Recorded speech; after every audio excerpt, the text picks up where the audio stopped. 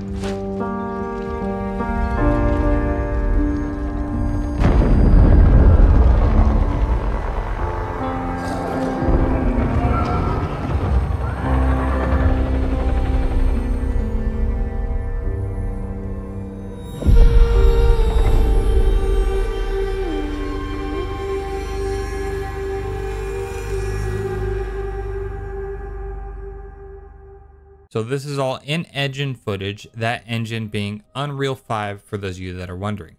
It opens with us in someone's home. The television has a civil emergency message on it that reads, Kelowna District, follow safety protocols, proceed to nearest shelter. Kelowna District is a location in Tyrus, which is a nation on the planet Sarah, similar to Earth, where Gears takes place. We then hear some banging like fists being exchanged and smashing through the wall, come a Locust drone and Marcus. Marcus loses his Retro Lancer during the altercation, so is forced to fight off the Locust with his hands. The Locust drone hits him with a gnarly left hook, and Marcus spots his Retro Lancer. He reaches for it, and the Locust drone says, no, and stomps on Marcus's hand. Marcus then kicks the Locust's knee, causing the Locust to lose his balance, which buys Marcus some time to crawl for his Lancer. Just before reaching it, the Locust says, no, once more, and grabs Marcus by the shin and throws him against the wall, and then throws him again across the room. As the Locust drone approaches, Marcus, scrambling for something to help him in this fight, grabs a hold of the TV and slaps the absolute shit out of the Locust with it. This buys him just enough time to run to the center of the room and collect his rifle. Marcus, being held against the ceiling, knees the Locust in the head, which allows him to get his feet back on the ground. The Locust, still with a solid grip on the rifle, pins Marcus against the wall. Marcus brilliantly pierces the broad bayonet into the wall and hits the Locust with a nasty headbutt. He then disengages the blade from the Lancer, allowing him to use the rifle, and obliterates the grub's head. Marcus begins to collect himself, and then the floor starts to shake, and then it breaks. Marcus grabs a hold of a pipe, and we see an emergence hole erupt through the surface. Just as the pipe breaks, a hand grabs a hold of Marcus, saving his life. it's revealed that this hand just so happens to be none other than Dom. And this felt very, very good to see. The sensational piano kicks in and no words were exchanged, but the camaraderie and brotherhood of these two is definitely felt. They both look out at the once beautiful nation of Tyrus and see loads of locust holes, and emerging from the hollow are huge spider-like creatures known as corpsers. The title of the game is then announced, Gears of War eday. So that is the announcement trailer we got, and it was kind of a banger in my opinion. So there are some more details about the game that I'm going to dig into now. Xbox Wire released an article going over Gears of War eday and why this is the future for the franchise. I won't touch on everything in the article, but I will go over the more important information. The link to the article will be in the description below.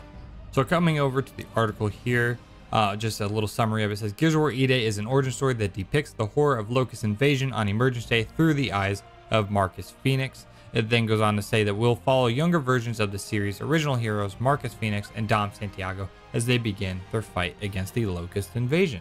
So for those that don't know, this Locust invasion, or eday that they're referring to here, happened 14 years prior to the very first game.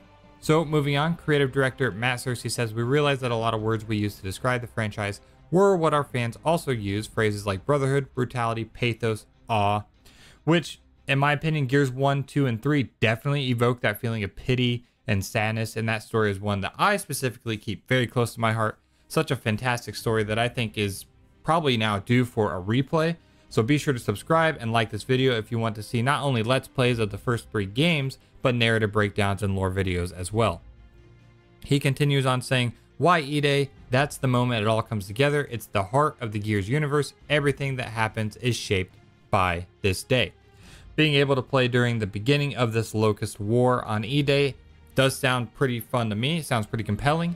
Anything that gets me more Dom, personally, I'm down for it. So, continuing on the article, fans of those mainline Gears of War games can expect to feel at home with how Gears of War eday feels. The Coalition is working to recreate and improve the series' trademark third-person action, charging between cover and life or death situations, all set within an explosive campaign that combines satisfying gameplay and emotive, character-led storytelling. However, all this is told through a modern lens and rooted in groundbreaking technology, giving the Coalition room to really build out those elements. It's a careful balance, a classic Gears of War game that feels authentic next to the original, but with truly next-gen tech behind it. So all of this sounds great, except for the modern lens part. I never like to hear this phrase or phrases like for modern audiences or global audiences. These to me are red flag phrases. Hopefully this is solely referring to the technology and nothing else. So continuing, it's going to feel like a new Gears game because that's what it is. Cersei says, it's us revisiting the tone and the feeling of what makes Gears great, but we're tapping into new techniques, new processes, and new technology that's going to make the gameplay feel better than ever. It's going to be awesome, a game that feels both truly new and authentically Gears. So cool. Most of that sounds good.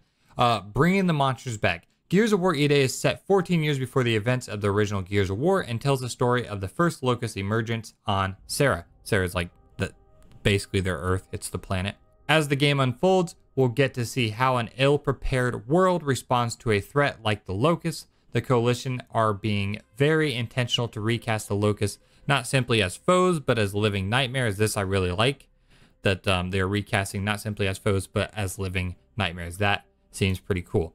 These aren't your typical alien or zombie video game antagonists. They're mysterious, formidable creatures that dwell beneath the earth, tapping into our deepest fears. The design brief was pretty simple, explained Cersei. Locusts are the monsters under the bed. What would happen to the people of Sera in seeing this overwhelming army of monsters and trying to figure it out? What are you going to do?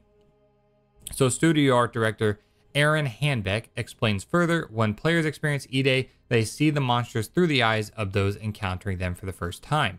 The design team prioritized redefining the Locust drone, which had slowly become mere cannon fodder as the series progressed. We transformed the drone into something fearsome, physically intimidating, and utterly brutal.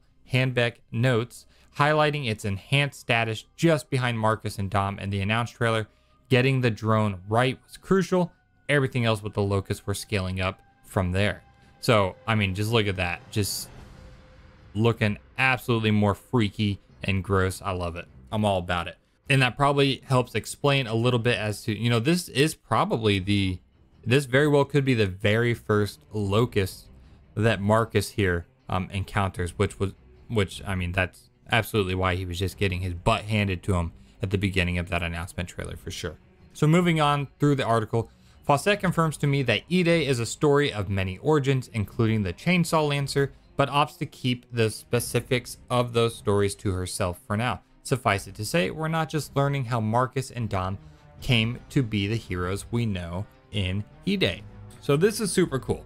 Looks like a bit of foreshadowing on how the Chainsaw Lancer was created. We know Marcus's father, Adam Fenix, designed this during the first year of the Locust War, so that would be cool to see more about this in the game as well. That'd be super dope. So continuing on, we have the beginnings of Brotherhood. This story is of course told from the perspectives of a much younger Marcus and Dom, while the pair are seasoned veterans of the Pendulum Wars, the human conflict taking place before the series begins. This is a wholly new threat for the pair to navigate. The best Gears games have these super emotional themes around shared burden, belonging, trust, and loyalty, and Marcus and Dom have a really interesting relationship going into eday, Cersei says. To give some background context leading into the story of eday, Marcus and Dom are connected through Dom's older brother, Carlos, who died on a battlefield with Marcus. The pair were best friends, so Marcus and Dom are in the early stages of forming a kinship over a shared loss and navigating those emotions together. We're telling the origin story of Marcus and Dom and their bond. This is the bond that defines the franchise, Cersei says. Absolutely, that is the bond that defines the franchise. Absolutely.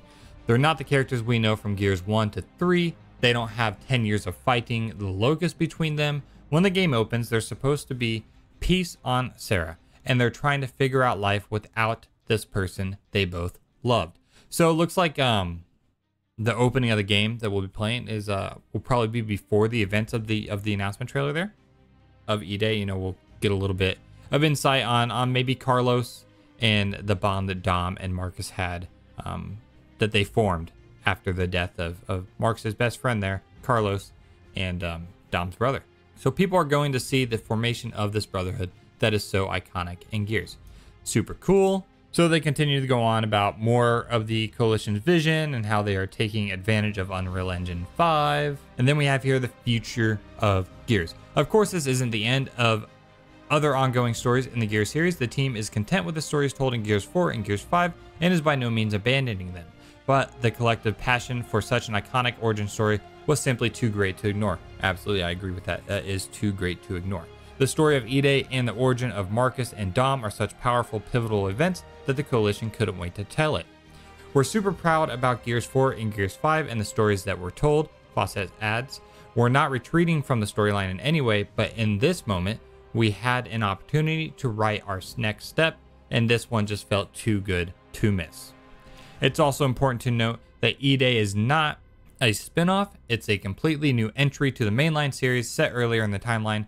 The events of the game not only serve as an exciting origin tale of two beloved characters, but it also adds detail and context to this period that will resonate through stories that will follow. In eday, the Locusts are not foes that our characters are accustomed to fighting.